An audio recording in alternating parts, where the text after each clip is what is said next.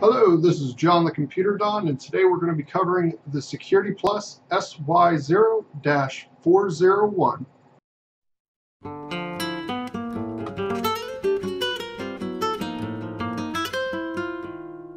So today I really want to cover the Security Plus exams and how to go about testing and preparing yourself for those tests. The first thing that I really want to jump into here is the book training. The Cybex book is the best in my opinion. If you want to get the Security Plus certification, it really has a great layout of how it has been put together, and the author really knows how to get that information into your head. And again, I really cannot suggest enough that you go out and buy the Cybex book off of Amazon.com. I'll leave a link down here somewhere to get to that.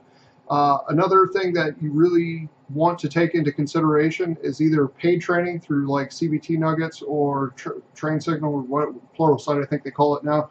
Or you can do this actually on YouTube. There is a guy named Professor Messer who has a really good Security Plus training playlist, and I think there's two of them, and he really goes into depth of how to understand the concepts of the Security Plus. Again, highly recommended. So let's dive right into what are you going to be tested on within the Security Plus examination. So the first thing that you're going to be tested on is network security. This is going to be 20% of your grade, and you're going to want to have an understanding of networking concepts. So I would suggest you go out and maybe read the Network Plus book before you jump into Security Plus, as it is very vital that you understand networking concepts. The CSense may be another good one to go and check out. So this is one of the things that you're going to want to focus on is things like firewalls, routers, switches, proxies, so on, and being able to actually say what security implementations you want to use on those physical devices, or maybe even virtual at this point, considering that there's a lot of virtual or logical devices that could be on your network. You also want to be able to describe things like how a demilitarized zone is set up and what it does, why you would use a demilitarized zone or DMZ, how subnetting works. Again, this goes back to the networking portion. VLANs, how they work, NAT, remote access, telephone systems. You're going to want to understand all of these things. You're also going to want to understand protocols, things like TCP/IP, HTTPS, Telnet. Not only, you don't have to fully understand everything about the protocol and you know how to create it from scratch, but you do want to understand how these protocols work. I have a TCP/IP and subnetting tutorial on my website, johnthecomputerdon.com, so go check that out. The second part is going to be your compliance and operational security. This is going to be 18% of your test. You're going to want to go over risk concepts, false positives and negatives, policies such as privacy policies and security policies within your corporate environment, and how you would address things like job rotations and people leaving the company, things like that. What is your IT security policies at your work? So the next thing is threats and vulnerability. This is going to be the bread and butter of the Security Plus exam, and probably my favorite part and what I found most interesting. This is going to be your types of malware. So you're going to deal with rootkits, you're going to deal with ransomware, Trojans, all of the different types of malware that is actually out there on the internet. And the next thing is types of attacks and what these attacks are and how to define them, such as DDoS, spoofing, phishing, DNS poisoning, SQL injection. Those are all things that you're going to want to cover and know how these people would attack your organization. So The next big one that is actually the most eye-opening to me back when I originally took the Security Plus exam many years ago is social engineering. So people going dumpster diving for information and picking up passwords, or cleaning people trying to go through your desk to see if maybe you have your passwords in there, if you're cleaning people or bad people.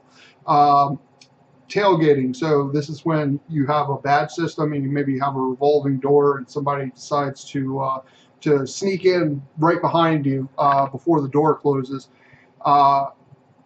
Also impersonation, and that's one of the things about security that a lot of people in security fully understand, but most people in the environment don't. It's really funny. You just call them up and say, hey, I'm from such and such within your IT organization. I need to check your password criteria.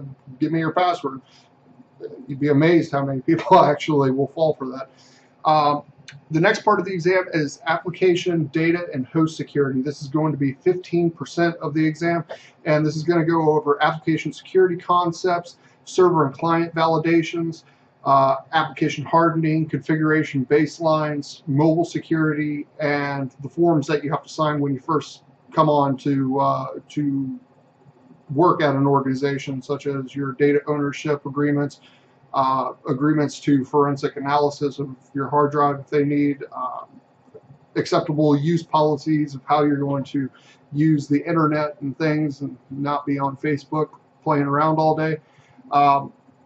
The fifth part of the exam is access control and identity management. This is going to go over authentication services like Kerberos and LDAP and Radius, things like this. Another thing is to be able to fully understand the difference between identification, authentication, and authorization. That is a really big part of this chunk of the exam, so make sure you really have a solid foundation and what each of these mean and why are they different.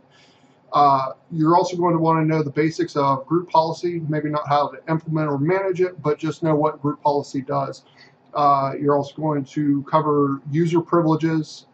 Again, this comes back down to,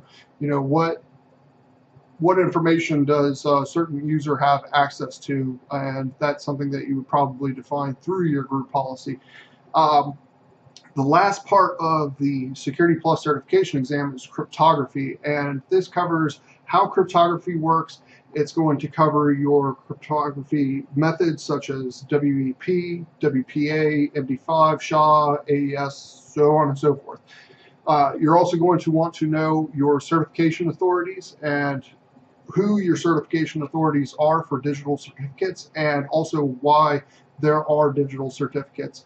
And overall, that's about it for the Security Plus exam. I'm going to leave a link down here also with the information on the Security Plus exam, and everything that CompTia publishes is part of the exam objectives.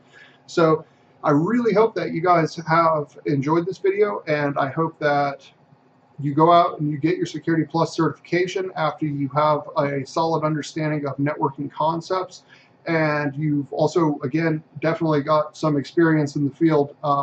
Security Plus is not going to be one of the easy certifications to get, but if you really dig into it and enjoy IT, then you're going to really enjoy this exam. I know it was probably one of my favorites of all the exams that I've taken.